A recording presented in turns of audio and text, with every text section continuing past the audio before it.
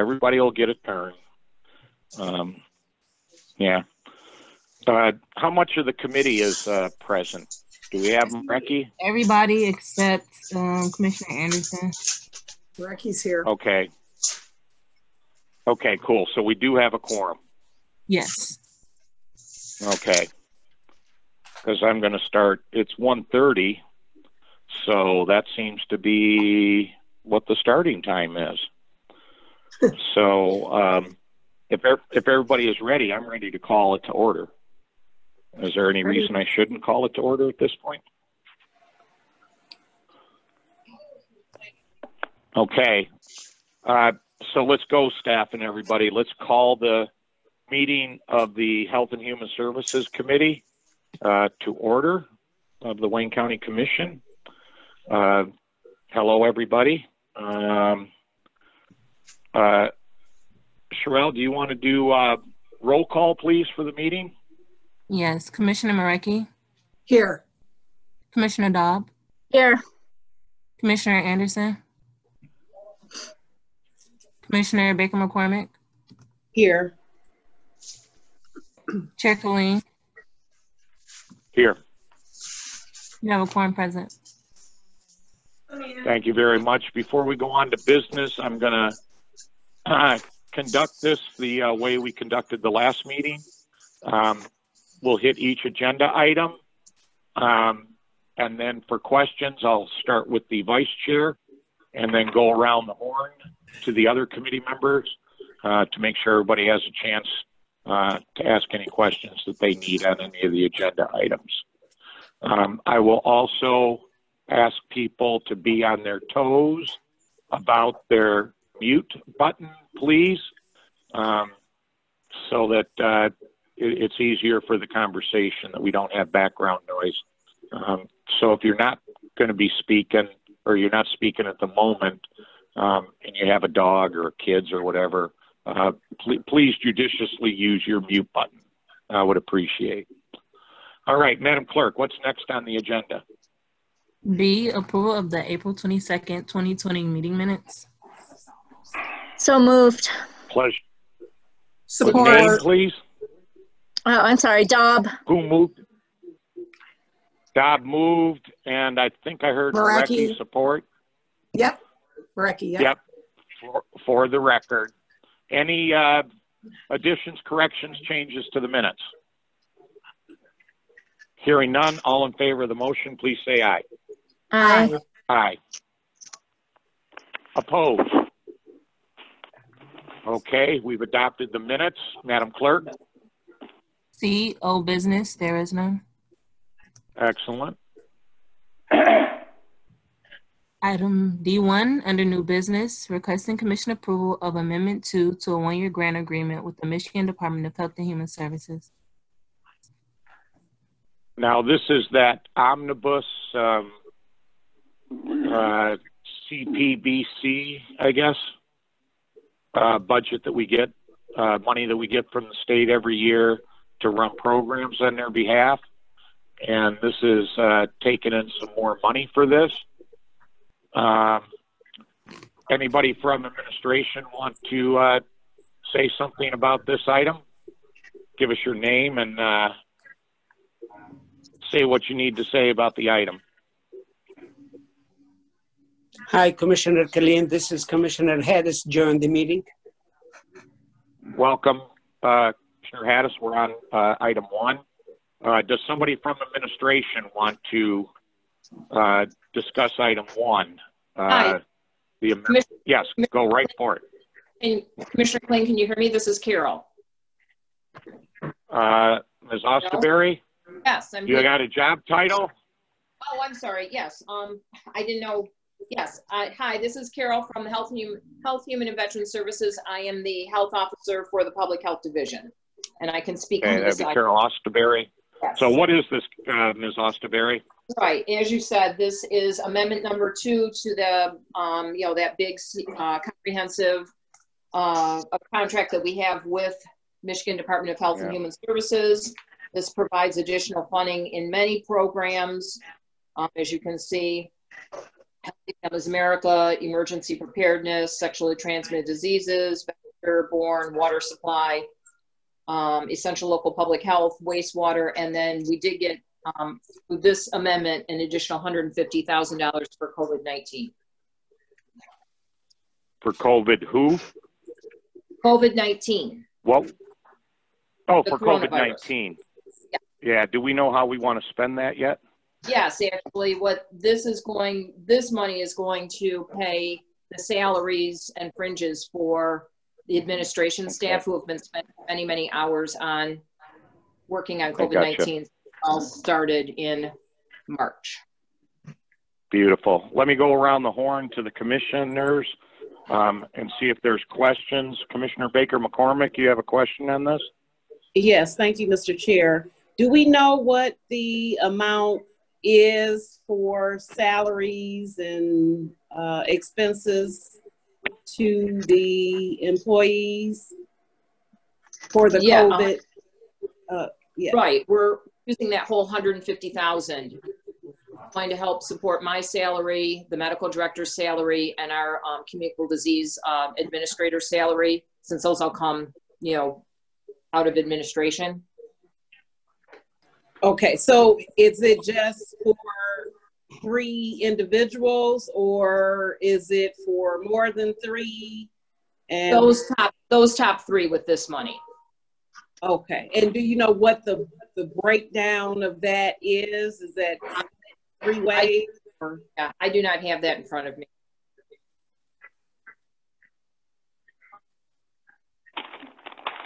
Okay, do you know if it's by the number of hours or how it's going to be broken up?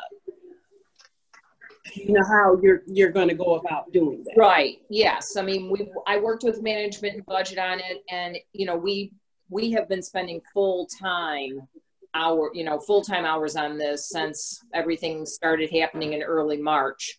So it is to support that time from beginning of March through, you know, this pandemic.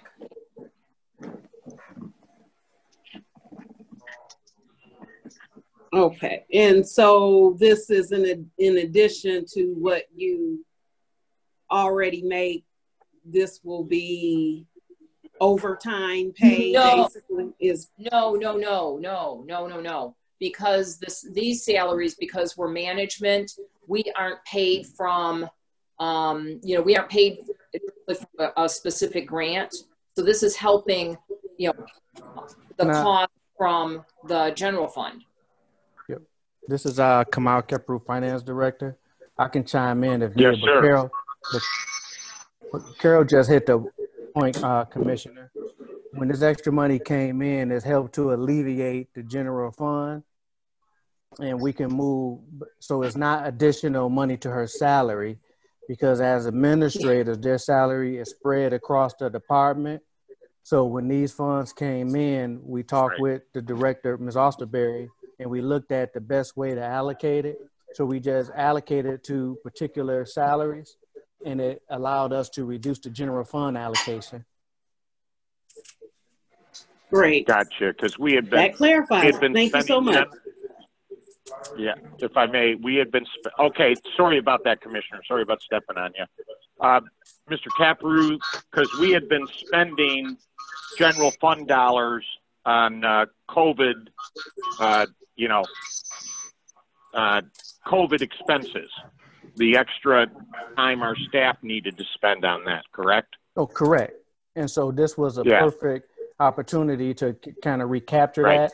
And as we go through this, I guess what we call pandemic, we will be shifting funds around to accommodate the best we can. Exactly. Great.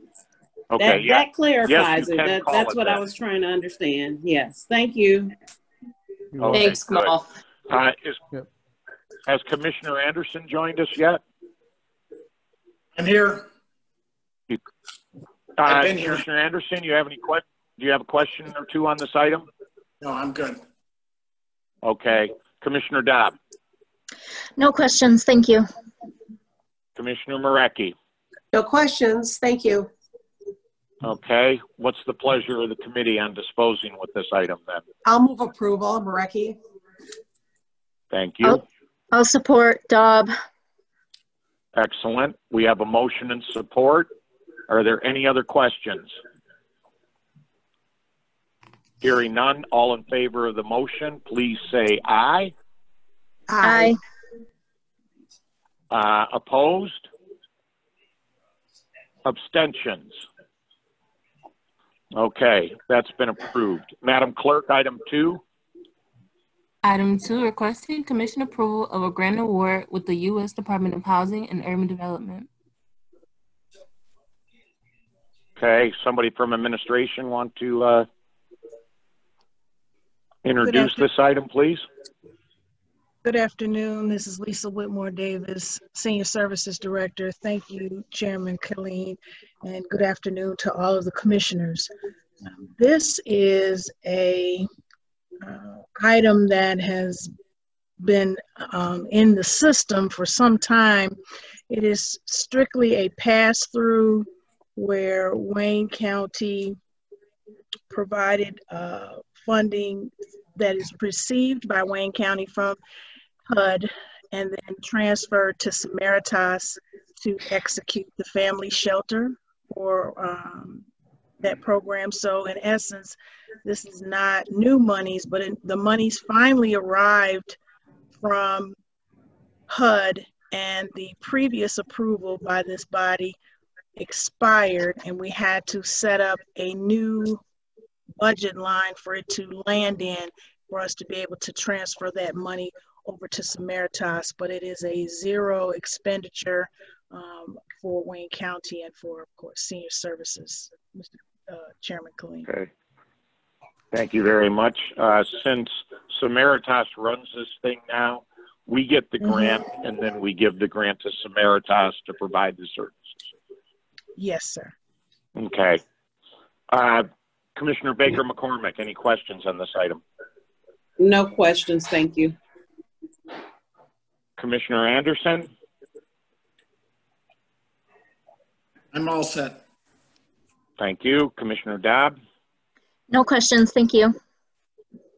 Commissioner Marecki? I'm all set. Thank you. All righty. Pleasure of the committee. Move approval. Commissioner Anderson moves. I'll support Daub. Daub supports. One last chance for any questions. Any questions? It's been moved and supported. Hearing none, all in favor of the motion, please say aye. Aye. Aye. Aye. Aye. Any opposed? Any abstentions? All right. Madam Clerk, item 3, please. Item 3, requesting commission approval of a grant award with the U.S. Department of Health and Human Services, Health Resources and Services Administration. Okay, administration like to introduce, please.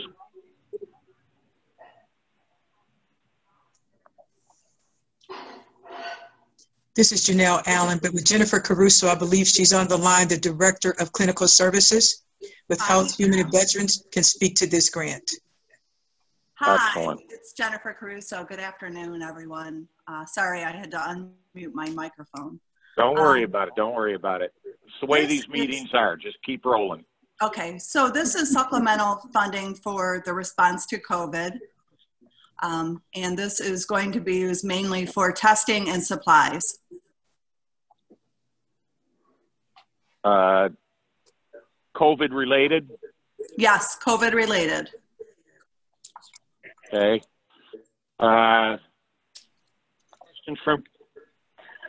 Questions from commissioners. Commissioner Baker McCormick. Yes, thank you, Mr. Chair. So is the funds, when you say for testing, what does that mean? Is that for first responders or employees or? Sure. So I can go into a little bit of detail on this. And I also have our clinic CFO on the Zoom as well. So he can jump in where I may not have those details. So the testing is, we have a contract through Quest. So those tests obviously are part of the funding from HRSA, and the laboratory costs related to those tests. PPE that we need to purchase from different vendors as well will be covered in that grant. And Brian, Mida, I don't know if you want to add to that. Yeah, just to reiterate, the purpose of these funds is for an immediate response to the COVID-19 outbreak. So additionally, we've added some computers that will allow our providers to enhance their telehealth capabilities as well. And that way, patients are able to make appointments via Zoom as well as telephone. So this is for immediate expenditure is the intention of it, and it is mostly for personal protective equipment as well as the COVID-19 test kits. And for the telehealth, does that also include mental health, or is Yes, it for physical? Oh, both. Okay. Both, correct. Okay. Thank you. Thank you. Thank you, Commissioner. Commissioner Anderson? The only thing I was going to ask is do we now have the capability to handle people at the center in Wayne for testing, COVID testing? Well, that's a great question. And I was getting to that in my update. Do you want me to jump in there now? No, we'll get it in the update. Okay. We're going to be talking about that, Commissioner, in the update we'll get on the last item on the agenda to get a better understanding of all of this, right? Not just Wayne, but everywhere in the county. So if you don't mind, Commissioner, we can hang on to that and we'll get that a little later on the agenda. Sure, that's fine. Okay. Do you have other questions, Commissioner, on this item? Commissioner Anderson?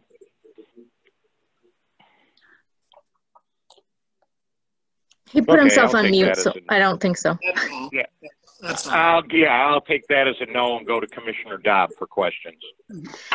Thank you, Mr. Chair. I just have one quick question.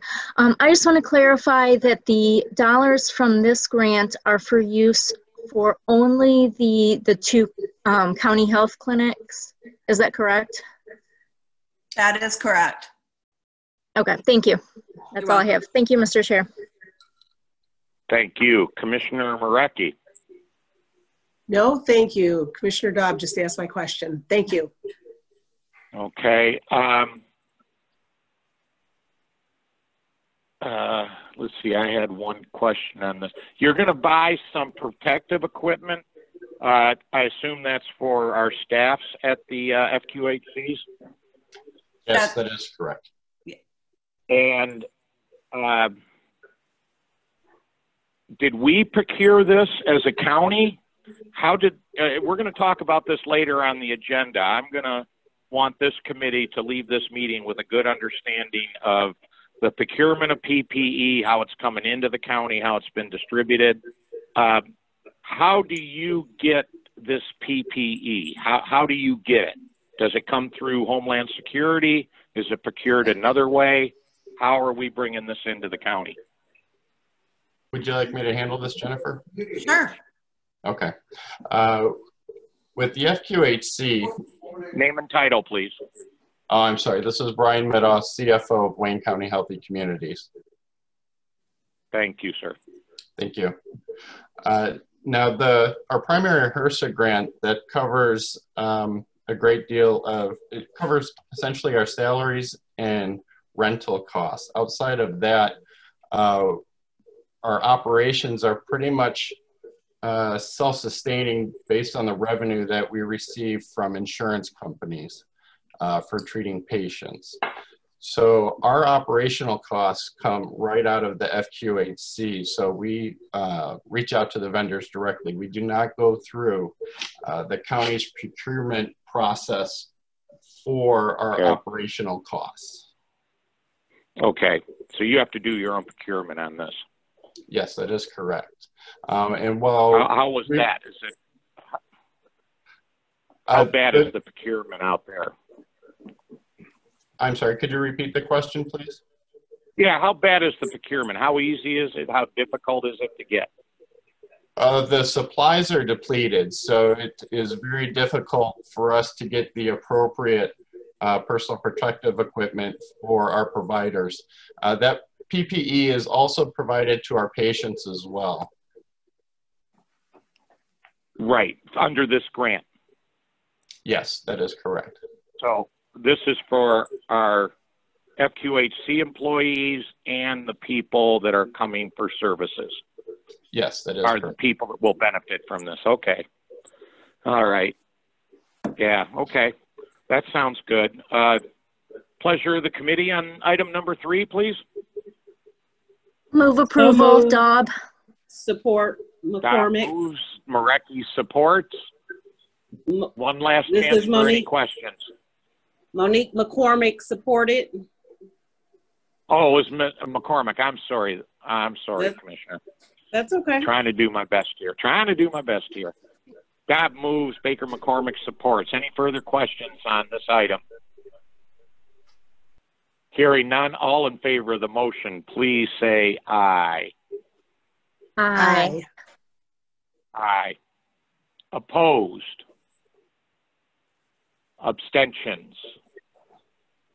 All right, thank you. We'll move the agenda to item 4.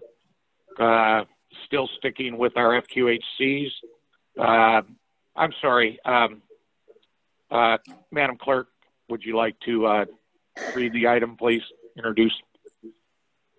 Item 4, requesting commission approval of a grant award with the U.S. Department of Health and Human Services, Health Resources, and Services Administration. Okay, thank you. So now we got 559, I think I'm reading it right, million. Somebody from the, or 1,000. Yeah, there you go. Somebody from administration want to introduce this? Sure. It's Jennifer Caruso, Division Director and CEO of the clinics. Our focus on this grant is on safety and responding to COVID-19. And this grant also allows us to maintain and increase our clinics' capacity to provide primary care. So the funding in this opportunity is not as restrictive as the former opportunity. And I am going to let our CFO answer any questions about this that you may have. All right, well, let's see what kind of questions we have then. Thank you. Commissioner Baker McCormick, you're up first. I don't have any questions right now. Thank you. Thank you, Commissioner. Commissioner Anderson, questions? None right now. Thank you. Commissioner Dobb? Thank you, Mr. Chair. I'm just going to ask the same question I asked before. Is this the funds for this grant restricted to only our 2 centers and nothing else? Yes, that is correct. Okay, great. Thank you. Thank you, Commissioner. Commissioner Marecki? I'm all set. Thank you. Thank you very much. My question is, you said this is going to expand our capacity for primary care. I guess that means, well, what does that mean? What does that mean? What are we going to be able to expand, and how is it related to COVID? The intentions of this is to make sure that the FQHCs are not negatively impacted, because our patients are certainly abiding by the stay-at-home order.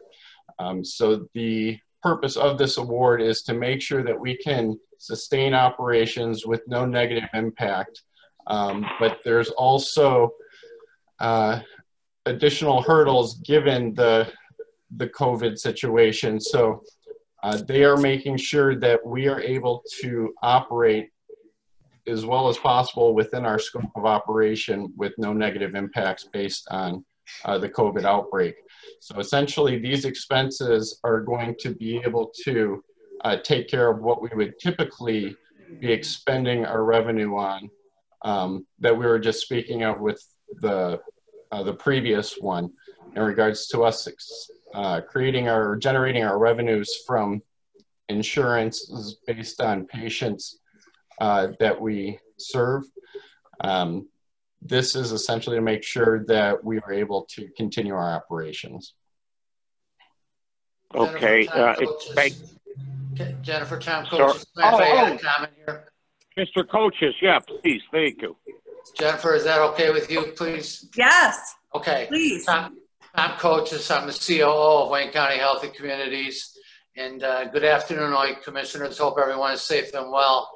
The other thing this grant allows us to do, which is, as Jennifer's pointed out, an expansion of services, is are bringing on a PhD clinical psychologist, which will partner also with the Wayne State University Psychology Physician Group to provide services enhanced at our Hamtramck campus as well as begun at our Wayne campus. So with this crisis, we're finding that there's a lot of concern out there about the future and maintaining your sanity. And I'm sure if you're anything like me, that's happening. So we're bringing on a clinical psychologist for just that reason, to expand those services at the same time. So although it's there to maintain, we also found a way to try to get this service out to both the Western Wayne community and the Hamtramck community.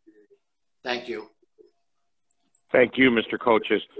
Mr. Coaches, if I could restate this way, our patient, the number of people coming to the FQHCs is down, which means that revenue is down.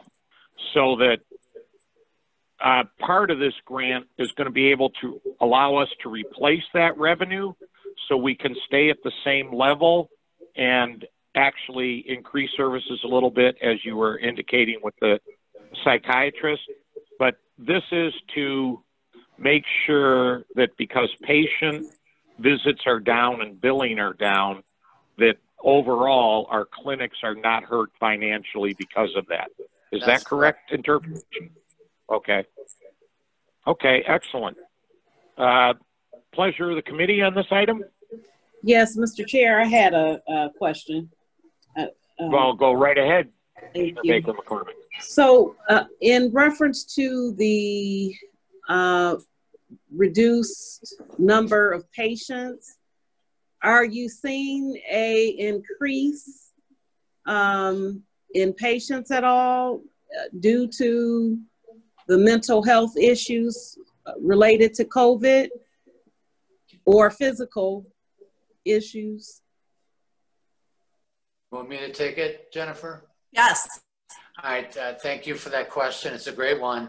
The behavioral health visits actually are our busiest component right now at our Hamtramck clinic. They continue to be done both telephonic as well as on Facebook, and I guess you could say it's telemedicine, as well as we have some still coming into the clinic for their appointments. That remains our busiest component right now at the Hamtramck clinic, to answer that question. Our primary care is starting to come back a little bit because we treat a lot of chronic disease, and that's the intent. But behavioral health is #1 right now. And do you only service individuals from that community as far as for mental health, the telehealth line? No, we take all comers. So we don't have any boundaries or limits. If they're interested in coming and becoming one of our patients, we take them. Okay. And do you have any communication that you can forward to us to get that information out at all? Do you have anything related to COVID and, you know, its impact on the community, and maybe we can get that out so that they know that they can call the center for help? We'll work on that again. We have actually working with Mike McElrath from Wayne County Marketing and Communications.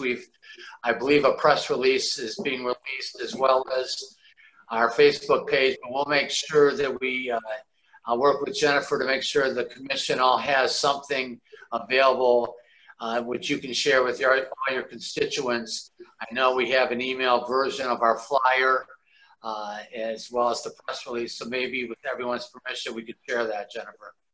Yes, absolutely. That would be great. Thank you. You're welcome. Thank you, Tom. And I'll just follow up on this, Mr. Coaches. We ask this all the time. Can we, hopefully we can just get to where automatically we get from administration both a PDF and something like a JPEG file that commissioners can share on their social media platforms in order to get the word out about what the services are at these 2 clinics. So if you can just hit all 15 commissioners with something they could either use to email to people or to put up on their social media accounts so we can spread the awareness of these 2 clinics and what's being offered. Hopefully we'll get to a time where that's just automatic and it gets done. We don't have to ask each time. All right. Pleasure of the committee on this item. So moved. I think that was Commissioner Baker McCormick. Did I get it right? Yes, you got it right. Oh, support, wow. Dobb. Yeah, that's my one for the day, Commissioner Baker McCormick. It's all screw-ups from here. All right, we have a motion and support. One last pause for any last-minute questions that people have thought of. Hearing none, all those in favor of the motion, please say aye. Aye. Aye. All those opposed? Abstentions, please. All right, hearing none, the motion has unanimously passed. Madam Clerk, what's up next? 5, discussion with the Department of Health, Human and Veteran Services about the actions it's taking regarding the COVID-19. Okay, is Mr. Sturdivant with us here? Did he hold on to, did we get Mr. Sturdivant? Yes, Commissioner. Tad Sturdivant, Director of Homeland Security and Emergency Management, is on the line. Thank you, sir. We're with you in a sec. I want committee members to be aware, last week in preparing for this and preparing for reports, I sent a couple of emails around with some bullet points, both to the Health Department and to Mr. Sturdivant over at Homeland Security with some bullet points and some questions.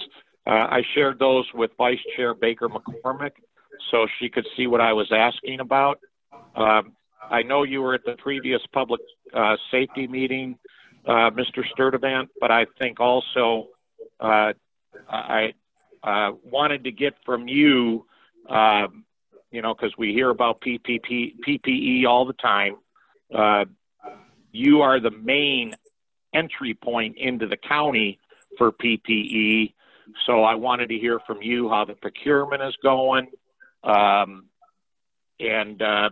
what challenges and what you're able to do in your department to help with this. I asked about procurement. I asked how you distribute them through the county, who gets them, the courts, the sheriff, the clerk. Does everybody get them? Is it just employees? I also asked you if we're getting ready to purchase any testing equipment or have. So with that, Mr. Sturdivant, turn it over to you for a report on that. Excuse me. All right, thank you, Commissioner Killeen. Excuse me, good Committee Chair. to all the line. This is Janelle Allen. I'm sorry to interrupt, but I did want to clarify that Procurement Director Aaron Wagner is on the line to talk about the actual procurement process, because I know that he handles that, and I know that Tad in his area, then he handles the whole ordering, and meaning as far as accepting orders from the various departments, communities, elected officers, and the distribution. But Aaron is available to discuss the whole procurement process. That would be excellent. You know, there is so much out there in the media every day about not getting enough and who has them and who doesn't and how we have to go about it. So I did want to get a picture today about what we're doing for procurement. Thank you for that. Our procurement director is there if we need him, but let's start with Mr. Sturdivant, please. All right, thank you again, and thank you, Janelle, for that lead in. Commissioner, you know, you and I had a conversation last week, and I will go through and answer your particular bullet point questions, and then open myself up to any questions that maybe I didn't cover or anything that maybe needs further explanation. But let me just start off with saying something like a little opening statement, and that is Wayne County Department of Homeland Security Emergency Management has been working feverishly since the beginning of March, or right around March 10th, when the disaster first declared. We have a staff of 7 people, and we work hand in glove with Aaron Wagner, our procurement director, as well as with public health. And as everyone knows, this from a national level down to the state, down to the county, public health has taken a lead in the disaster. However, we support their efforts. One of the major responsibilities of Homeland Security Emergency Management at this point is the procurement and allocation of PPE. And when I talk about disasters, I always talk about phases, because we have entered several phases since this disaster started. How does Homeland Security Emergency Management procure the PPE? We work hand in glove with the State Emergency Operating Center, which is the state of Michigan. We have sought and obtained donations. The county has made purchases, and we do that through a system called the MICINS, which is the Michigan Critical Information Structure system, in which we all put this in a computer base and are able to keep track.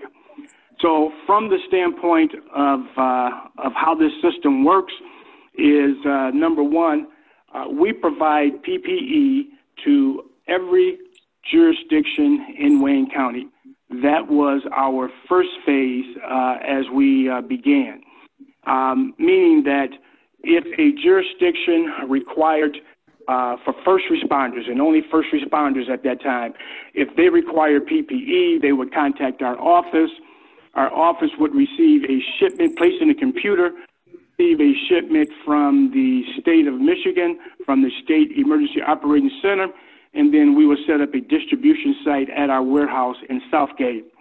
I have to say that the state procurement process has been very slow at times, and the PPE has not flowed in a steady basis. Therefore, we have sought donations and achieved some tremendous donations, which I will talk about a little bit later. How much has the county spent on procurement?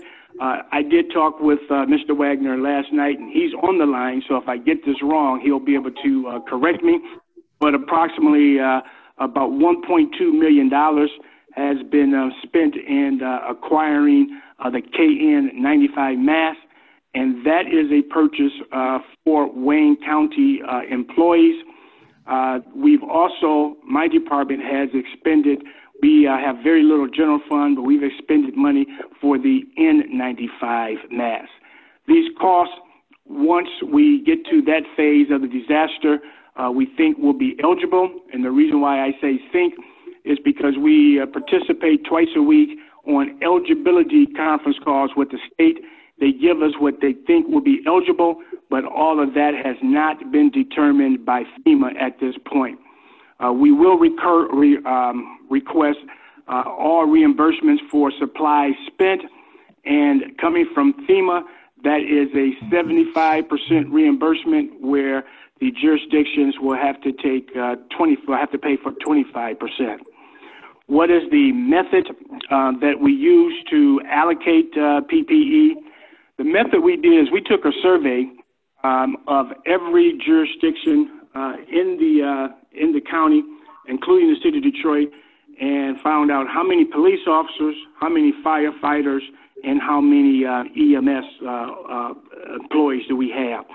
and that number came to 6,656.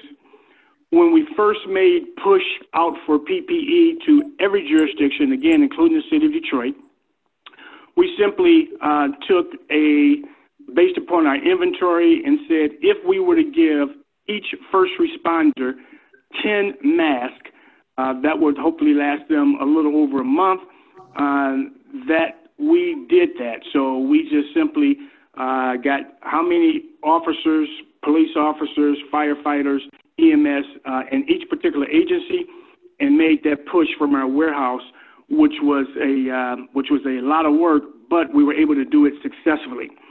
We also get requests from those same departments. So if a department should have a request, even when we have not made a push, we have honored 100% of those requests. Again, as we move to another phase, we began to provide PPE for Wayne County CEO departments as well as Wayne County elected officers. And we have provided that PPE as well. We distribute to more than just first responders, as I stated. We moved to another phase where my office became responsible not only for first responders, but also for funeral homes as well as long-term care facilities.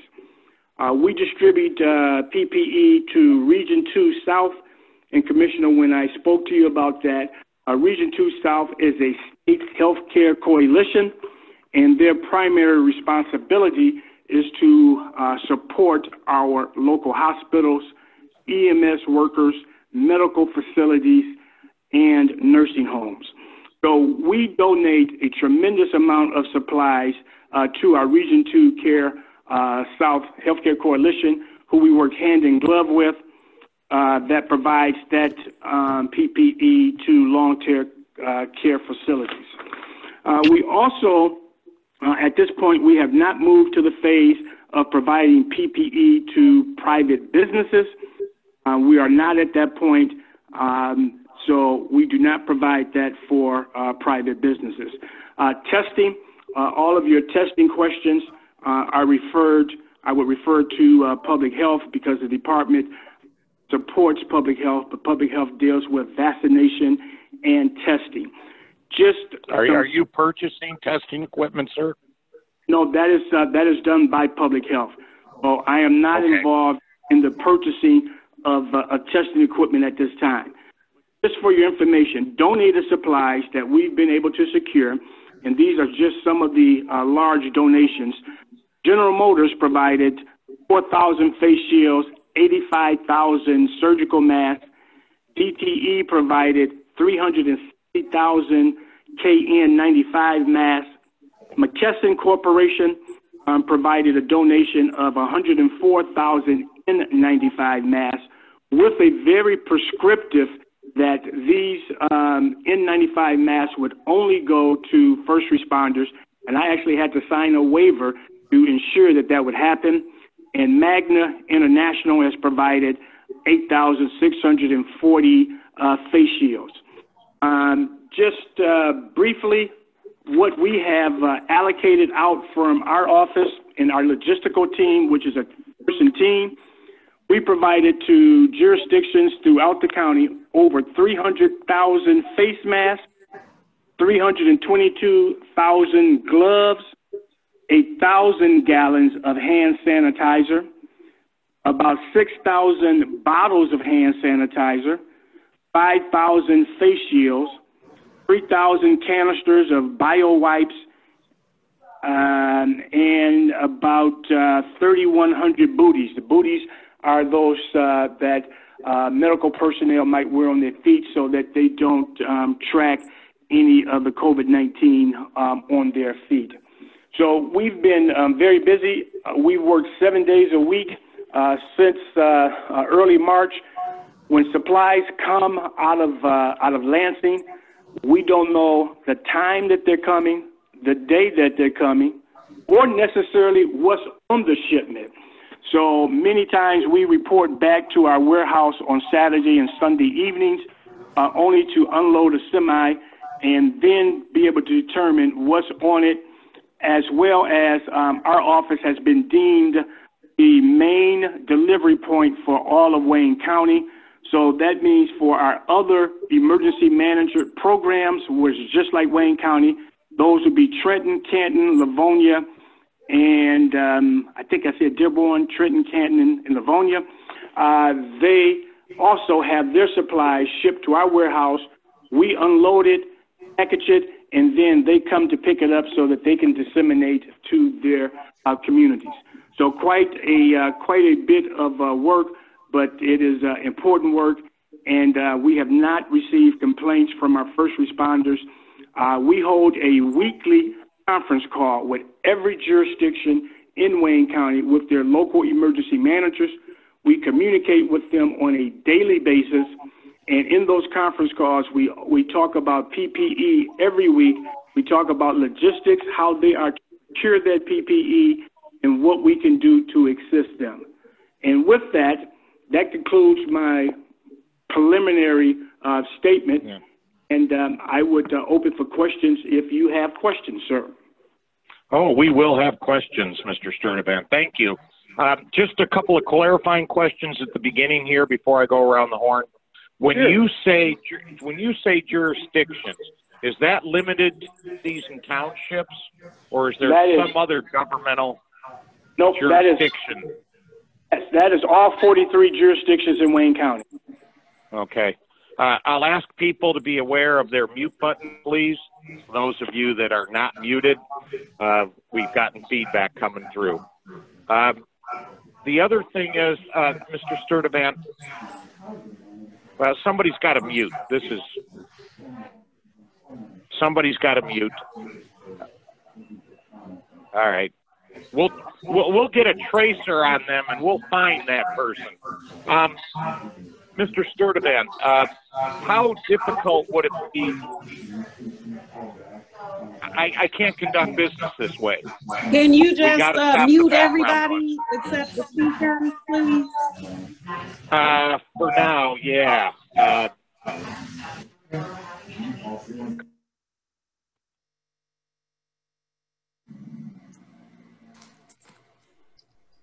Unmute. 1 second. So I can unmute a few people. Commissioner Killeen, can you hear me? I can, thank you. Okay, I muted everybody, and those are the people that can unmute themselves, I'm sure they will do so. And I unmuted you because you called from a phone, so. Okay, so I can go back to Mr. Sturdivant now? Yes. All right, Mr. Sturdivant, you with me? Can you hear me, Commissioner? Yeah, there you go, Mr. Sturdivant. Great. How difficult, can you provide us, please, a spreadsheet that shows where you're distributing this? I think a lot of commissioners would like to know how much PPE is coming in to their local communities through the county. I think that would be good information. And then you're talking about also distributing to elected officials now. Can you provide a quick spreadsheet to show how much PPE is being distributed to where in the county? Yes, we work off of spreadsheets, and I can provide that and will provide it through the chair, where it would show each jurisdiction, including Detroit, how much PPE they have received. As well as the Wayne County elected officers, such as the treasurer, the courts, probate court, etc. And is that for the employees in those departments? What we do is I take a look, and it's very fluid. So I always take a look at what supply we have on hand and the requests from the individuals. For first responders, we provided a push with several formulas. With the Wayne County offices and departments, I rely upon the department head making a request, as well as elected representative. And same with commission as well. Yeah, and if you could include in that, please, how many are we donating, I guess you said, to that Region 2 to get it out to hospitals? And so the complete, how much are we getting in and where is it going to? A great little spreadsheet on that would be good. Yes, sir, and we have on Region 2 how much we've donated to Region 2 so they can provide to hospitals. Yeah. And Region 2 also gets their own supplies from the state of Michigan as well. Our donation is augmenting Region 2. Yeah, but I think, we get a lot of questions as public officials, what is the county doing? So I think the more information commissioners have, the better the story is that's being told out there, and the correct story. All right, I'm going to step back and we'll go around the horn. Vice Chair Baker McCormick, you're up first. Thank you, Mr. Chair. Mr. Sturtevant, you said that we also give equipment or PPE to Detroit. Yes, we have provided the city of Detroit personal protection equipment, and in fact, provided to Detroit, based upon the formula I spoke of, 50,000 N95 masks. And let me tell you why. When I received that donation from the McKesson Corporation, which is out of Richmond, Virginia, they received their supplies from FEMA. And that was a very prescriptive donation that stated that if they give us this, we would have to provide it to all the first responders in Wayne County. So the city of Detroit did receive a portion of that donation.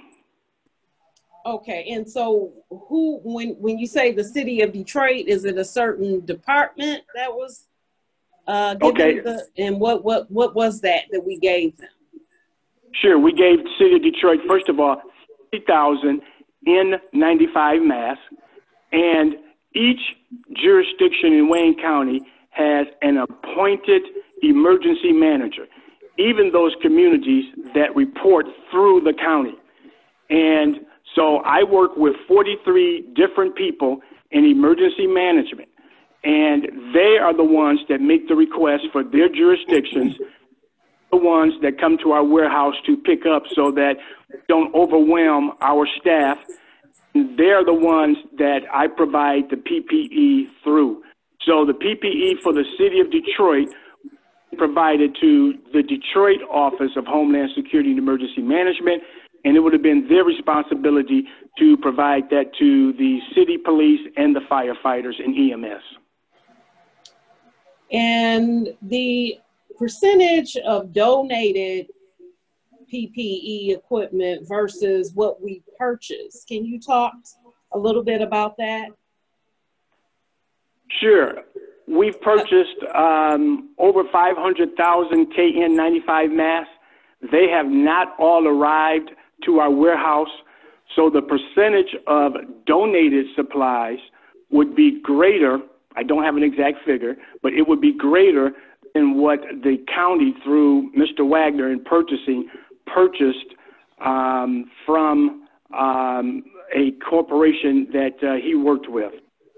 Okay, so the 500,000 masks that we purchased, that was all that we purchased. No, that's not all. That's the mask that you purchased. The county or Mr. Wagner is also in the process through me of purchasing hand sanitizer, gloves, and other things related with the PPE. Okay, but thus far, it's just right now we have purchased masks, 500,000 masks. That is correct. The hand sanitizer that we've allocated out, and remember, I think I said over 1,000 gallons of the hand sanitizer actually came from the state of Michigan. Great. Thank you. You're welcome. Thank you, Commissioner. Maybe it is time to bring the purchasing director in real quick before we go to any more. Oh, and Mr. Sturtevant, if you could, and maybe this is you or maybe it's Mr. Wagner, that a percentage of PPE that's coming in that's donated as opposed to what we're buying. I think that would be of interest too to report. Mr. Wagner, outside of Homeland Security, what kind of purchases are you doing to bring PPE into the county? I'll let it go at that, Mr. Wagner. All right. Through the chair, Aaron Wagner, Procurement Director. So I've been working with the various departments.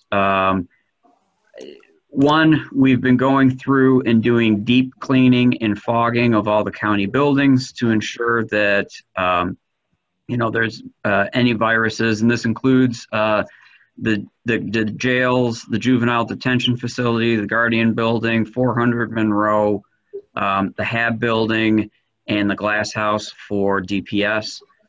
Making sure that we have been doing additional cleanings for those, as well as the foggings.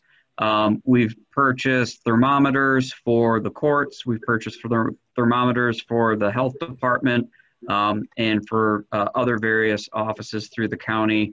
The majority of what we've purchased so far, or at least the lion's share of the expenditure, has been the 500,000 masks. And the way that the county approached that purchase, I worked with the procurement director through Oakland County and the procurement director through the city of Detroit, and we combined our requirements or our numbers to leverage into a much larger number, so we were able to negotiate a much better price point from this. A lot of the equipment is coming directly from China, so it has very long lead times. A lot of the operators over in China are requiring or requesting expenditures or the dollars to be paid up front. To this date, we have not had that issue at all. We've worked with suppliers that are Michigan-based that have been traditional PO. So we've not put any deposits down. We've not put any money up front for any of these emergency expenditures. And we've been able to negotiate a price for example, with the KN95 masks. Our cost delivered is $2.05, whereas the state of Michigan's lowest KN95 mask price was $2.50, and that did not include delivery charges. So holy cow! Yeah, so we are working, with our regional partners and really trying to make sure that we're stretching the county dollars and spending them as judiciously as possible. When you say regional, and I'm going to go back to commissioners in a sec here, but you use the word regional. Mm-hmm. Is this the region that the governors put together of Midwest states? No, this is quite honestly the procurement director for Oakland County, myself, and the city of Detroit, and just, Oh, okay. So we're talking Southeast Michigan. We're exactly. Working together. Exactly. Okay, excellent. So thank you, Mr. Wagner. Did you have an additional question, Commissioner Baker McCormick, now that we've heard from the purchasing director? Yes. Thank you, Mr. Chair. The monies that we have spent so far, do you have the dollar amount for all of the equipment and COVID-related spending? To date, it's just shy of about $2 million. And so these are emergency expenditures. The departments will be sending them through TCM. So they're going to be coming in through the system as receiving files to the commission. Okay, and so the $2 million was spent out of the general fund, and then we're being reimbursed with the dollars that we have coming in. Is that correct? That is correct. All of the purchases to date, according to the CARES Act, are eligible. I understand they're also looking into see, and this is more into Tad's realm, of these, they're either CARES Act expendable or they're FEMA fund reimbursable. So it's one of those two buckets, but none of these expenditures will come out of the general fund moving forward, or we will be reimbursed for all of these, I should say. Okay. And for the deep cleaning, yes, cleaning that was done, do we have information as to what that process looks like from the contractor that did the cleaning? Yes, we have a list of what chemicals or what processes they used, as well as moving forward, you know, what from a janitorial perspective, what cleaning solutions they're using to work on the offices currently. Great, because I would be interested in seeing the actual chemicals that are being used, and just ensuring that, you know, that they're not overly toxic, and we may have another set of issues with people getting sick behind the chemicals. So I just want to see if we can get clarification on what those chemicals are. Yeah, Commissioner, I'll work to pull together a list and provide it. Great, thank you. Thank you, Commissioner. Commissioner Anderson, coming your way for questions. Yes, what I'd mentioned earlier, I'd like to see if I get a response from someone in the health department, is about the COVID testing. If we're doing that down at the Vinoy Road location now in Wayne. I think that was what I had mentioned earlier. Hi. Okay. Yeah, this is Carol. Yes. Go ahead, Ms. Osterberry. Thank you, Carol Osterberry, Health Officer. Yes, at that Wayne location, through the federally qualified healthcare clinic that is there, they will begin that testing on Monday, May 18th. And my understanding is it is appointment only.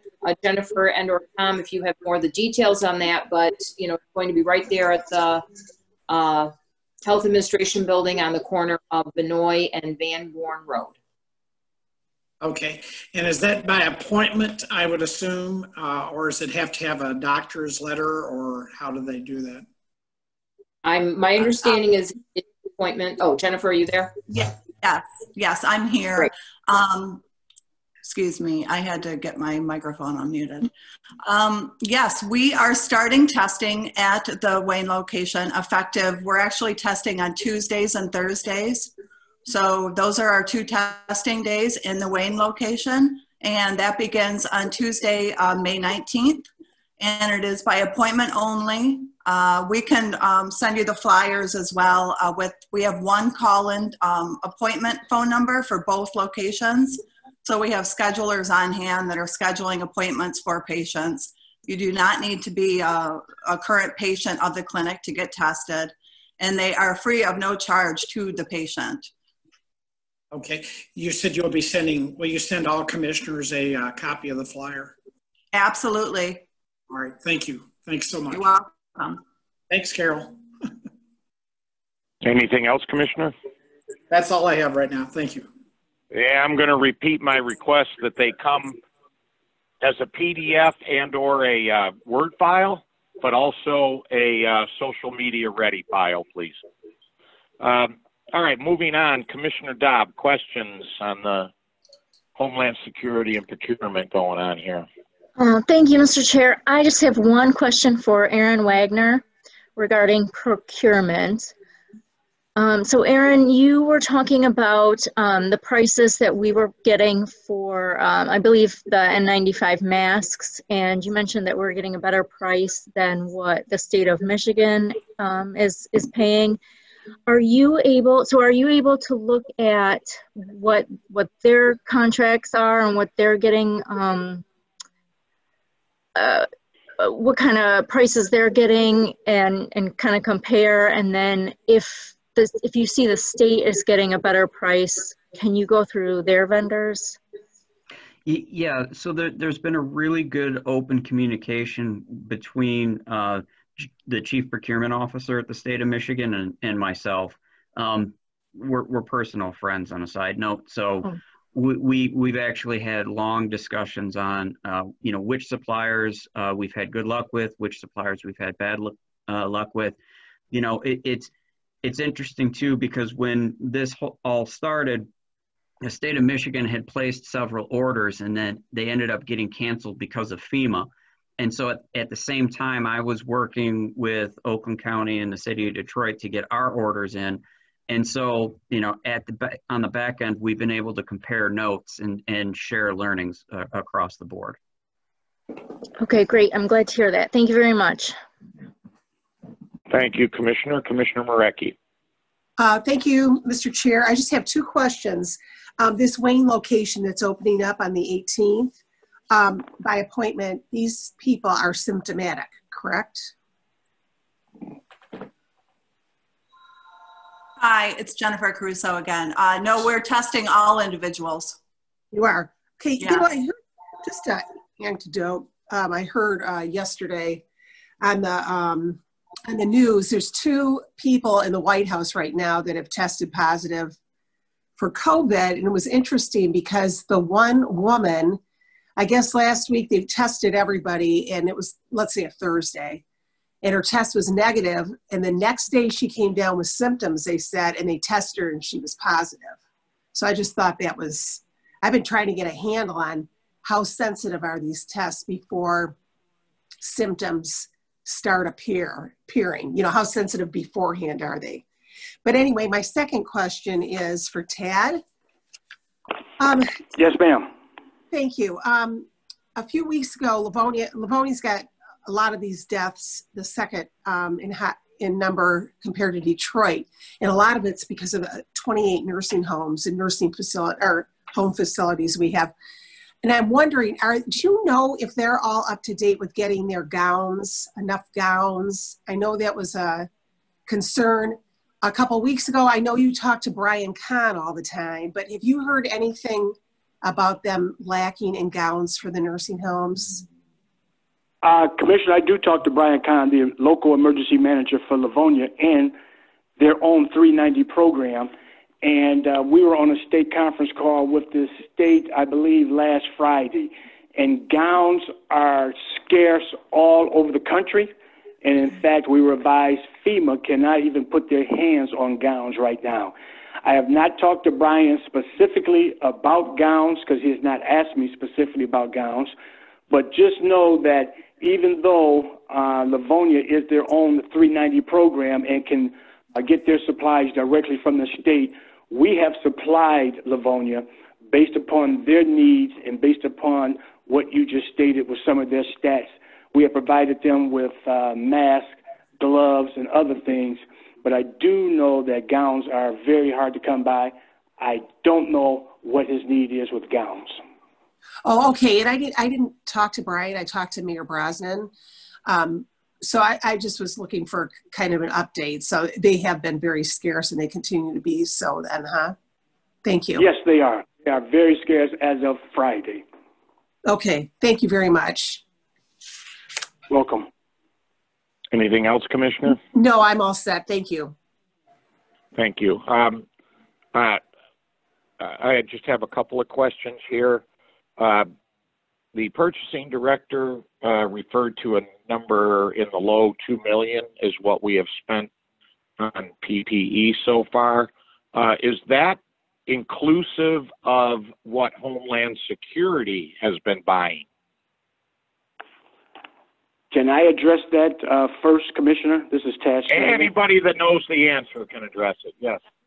Yeah, Homeland Security, we have not purchased PPE.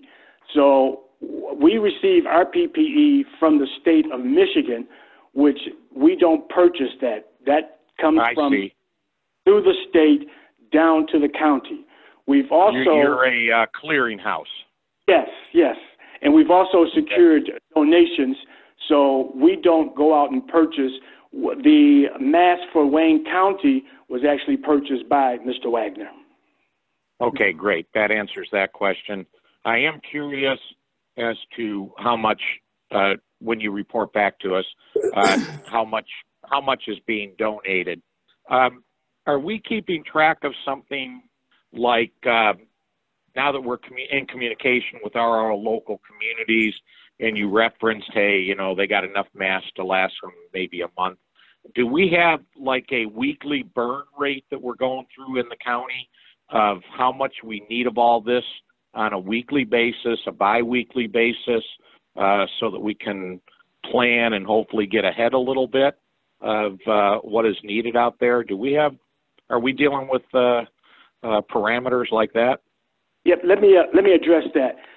Dealing with 43 different communities with 43 different ways of handling business with maybe 43 different policies, because we don't write the policies once we provide the PPE to the community. That would be very challenging. So one of our goals, based upon our supply, is we try to supply, and when we talk to the local EMs, we say, we don't want to supply you for 6 months and then another community might have a need. We try to supply them on a 30-day basis so that they have enough supplies for 30 days. We're trying to figure out a burn rate, but right now I'm not coming up with anything conclusive because, again, they all work differently and have different missions. Yeah. Okay, yeah, because, the way things are, you're right. You know, it's a little chaotic, and then you hear from the local communities, and you go, I don't know, state of Michigan just pulled up with a truck. We'll see if your stuff is on there or not. So that's our daily experience. Yeah, that's a very difficult situation you're in. Mr. Sturdivant, I want to thank you for taking the time to help us with this. I think the follow-up information will be real good. As you know, people are hungry for information, right? And what's going on out there. And so I think the more we can tell people about how Wayne County is responding to this and what we're doing, I actually think it's helpful to people, and it lowers the anxiety that's out there. Like, is anybody doing anything, you know, kind of thing that some public member might have. So thank you very much for the job you're doing. Sounds like you're having a very fun 7-day-a-week job going on to try to keep this floating, but it's so important that public servants are up to the job and handle it competently, and I want to thank you for that, sir. Thank you very much, and it was our honor to be here this afternoon. Thank you. Yes, Mr. I heard a voice. Yes, this is Commissioner Baker McCormick. I just had a couple of follow-up questions I wanted to ask right quick. In the testing supplies, do we have a cost of an amount of testing equipment that we have purchased so far for Wayne County? This is Janelle Allen, Chief Operating Officer with the Wayne County Executive's Office. We actually have not procured testing equipment yet, nor test. We've actually been fortunate to be able to use the options offered by the City of Detroit at the State Fairgrounds and through their rapid testing. We are now finalizing plans to procure our own machines and services, but to date we have not bought testing. Okay, and as far as the testing at the county jail, I understand that we are testing inmates. Did we get more testing kits like from the city? Who are we and how are we coordinating that? Jennifer Caruso is going to address that, but I can answer precisely here that during, we have WellPath who provides the medical services for inmates. So they, under their contract, they were testing inmates, prioritizing inmates who are symptomatic or who are known to have been a close contact. Through that process, they today have tested, I believe, approximately 116 inmates. However, we just had a wonderful opportunity through a partnership with Wayne State and through some funding from a community foundation where they have funded testing for all inmates currently in our jails in the 3 divisions, Division 1, 2, and 3. That testing occurred this past Thursday, Friday, and Saturday. So that testing was funded by a foundation who then contracted with Wayne State University, who led the testing. Thank you for that. And then, wow, will we, once we do get testing, are we looking at using those test kits for like senior complexes, or what are we looking at using the testing kits for? Employees, or what does that look like? I believe all of the above. Initially, we will be focusing on employees, and meaning right now that we are testing employees through the state fairgrounds, the City of Detroit's option. We started first with sheriff's deputies, who the counties, we consider the county's first responders. So those were the sheriff's office deputies, those on the road patrol, as well as in particular those who are working in jails. They were the first priority. We also then included the JDF staff who work at the juvenile detention facility on the care and custody side, as well as the medical staff there. We started testing actually the week of, it was a Saturday, April 4th. That was at the state fairgrounds. The city then opened up rapid testing, which unfortunately they have had very limited capacity to allow us to use that option. So we have actually limited that to sheriff's deputies who need a return to work clearance. So primarily, again, we've been using the state fairgrounds. Also, the Wayne State Physicians Group has gone around, and I call them pop-up testing sites, where they'll have remote sites for a day or two, and they also help to test with deputies. So one day they were over at Division 3, and they have just taken this upon themselves with, I believe, Community Foundation funding to offer these pop-up test sites, and they have dedicated those to first responders. With regard to our own testing, we will focus on then employees outside of the first responder group. When the city opened up their state fairgrounds testing for employees of essential businesses, we've been able to utilize that as well. So beyond, so the sheriff's deputies, they would get tested regularly, as well as when they have need return to work clearance. But now we've been able to open it up to employees who are working in person and have some exposure to the public. So we've been able to open this up to pretty much all executive departments, again, with employees working in person and all of the elected offices. One of my responsibilities during this pandemic has been to coordinate and facilitate testing of employees. So I really do have oversight and a handle on where all of our employees are going. I do know that I believe employees with every elected office, as well as the Department of Public Services, the Department of Health, Human and Veterans Services, have been tested, meaning employees who work in person during the pandemic. I would say that over 1,200 employees have been tested through one of these options. When we have our testing equipment out there, we would then expand this to all employees, even if they are working remotely.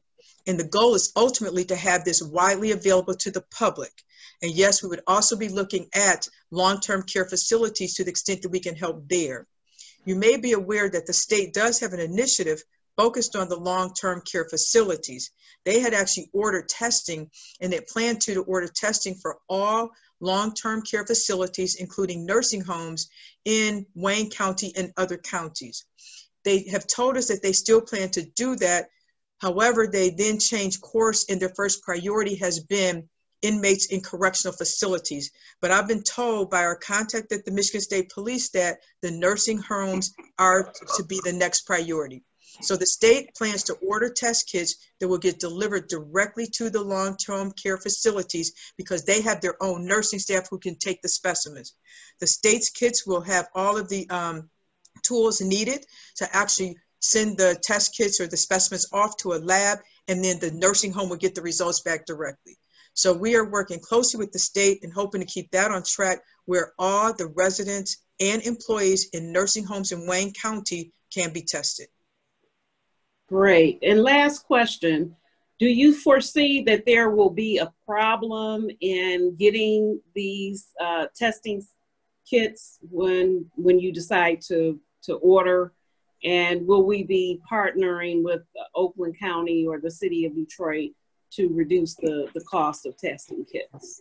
Well, actually, who we're partnering with are more hospitals, because you actually have to have, you can imagine, a certain area where you're going to maintain the machines, where you're going to use the machines. You have to have a certain level of credentials to be able to take the specimens as well as to operate the machines. So after exploring a variety of options, we think it has been our best option is, again, to partner with hospitals, because they have all of the necessary equipment, the staff, the credentials, the knowledge, the skill to operate. So that is where, so then the hospital, they have their labs with which they work, and then that's where they were getting, actually they're coordinating with the machines that we plan to buy. We'll be buying directly from those manufacturers, because my understanding is one test kit does not fit all. And specimens, also like even the nasal swabs, there are different types, and it really depends on the type of machine. So you really have to coordinate and be aligned with the type of machine that you're going to be using. Thank you for that thorough, those answers. Great, thank you. One other thing I'd like to clarify, and this was a part I was going to address later, but when we start testing for our employees, we're actually going to have available both types of testing, the diagnostic, which I think everyone has been talking about, which that's the nasal swab test, and that tells you if you're carrying the virus at that point in time when you were tested. I know everyone has also probably heard about the antibody test, which I know that there's still, the science is not so definitive on being able to tell that if someone has antibodies, one, to the level to their immunity to catching the virus or that strain of the virus, and if you do have immunity, how long? And I've even been reading a lot on this. However, based on the science known today, it does seem to show that if you do have a certain level of antibody, that you do have a certain level of immunity. So we're actually going to be procuring, as part of our plan, or at least part of the plan is to get an antibody machine as well. Because even if someone, as you know, is not testing positive today, if you have antibodies in your body at a certain level, it will show that you have been exposed and probably have some level of immunity. And we think that could be very helpful. We're talking about population control, spreads, and things like that, in particular, even in our county offices. And so how many machines are we looking at? We're actually looking to procuring one diagnostic machine, and we're procuring the industrial size. So a lot of tests can be run on the machines at a particular time, and also one antibody test machine. Thank you. You're welcome. Thank you, Commissioner. We are kind of segueing into the second portion of this report, but for purchasing, for Homeland Security, well, not purchasing, but Homeland Security, I don't know if Mr. Sturdivant is still on the phone, but yes, sir, I am. Thank you, sir. I wanted to see if there's any more questions for Mr. Sturdivant, because I need him to get back and do a shipment to Highland Park or something for the equipment. Any commissioners have a question for Mr. Sturdivant? Okay, hearing none. Thank you very much, Mr. Sturdivant. That was a very enlightening report. Thank you very much, Commissioner Killeen. Have a good evening. Yeah, thank you. Yeah, you do the same. So I guess we're back to Ms. Allen and kind of a report from the administration and from the department with Ms. Osterberry. If you would like to, I don't know how you're going to do this, but either you, Ms. Allen, or Ms. Osterberry, if you want to kick off. I did, for the commissioners, I also did send some bullet points over to be discussed that I was looking for today. Updates on the county health department activities. We've heard about some of those already related. Some estimate about how much money the department has had to expend related to Corona. What's the health of the workers in your department like? Anybody testing positive? How many of our workers have tested positive out there, out in the field? You know, our discussions with the state in terms of the requirements in our health department when businesses reopen, the restaurants and such. And I did ask about the senior homes as well, because that's been a concern.